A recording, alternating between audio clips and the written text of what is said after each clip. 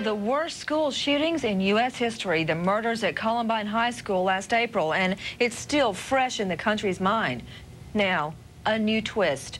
Police in a New Jersey town discovered a satire, a movie of the Columbine shooting filmed at a local school. And now, as Michael Ayala reports, they've arrested 2 amateur movie makers for weapons possessions. Michael? Nancy, you may be wondering, as our viewers may be wondering, how you get from movie making to weapons charges. Well, I'm going to tell you. These 2 enterprising young filmmakers have made a low-budget, extremely gory movie that really mimics, of all things, the Columbine High School Massacre. Now, while police can't arrest the pair for bad taste or bad movie making, they can arrest them for bad judgment, as in carrying weapons onto school property while making the movie. One of the suspects is 26-year-old William Aprisino. He lives in the basement of this home in Ringwood, New Jersey, and apparently is a member of an underground group of movie makers who create, sell, and trade what are called chiller films. Low budget, bad acting, sadistic, bloody from beginning to end.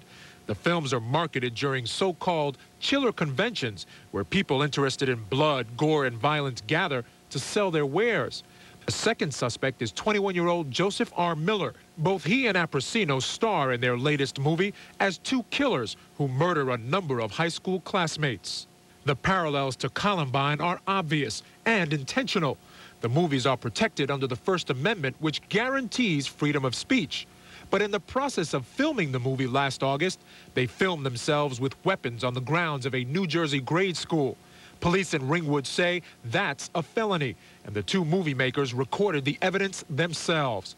It's a day and age where police across the country take all such incidents seriously in an effort to head off the next Columbine-type incident before it happens. We used to hear it a lot. It can't happen here.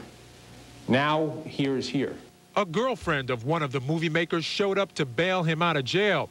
She also acted in the movie and says it's no big deal. And no one knew the actors were breaking the law. I'm baffled at this entire situation. She says her boyfriend made the Columbine movie for under $6,000 and has already sold 100 copies.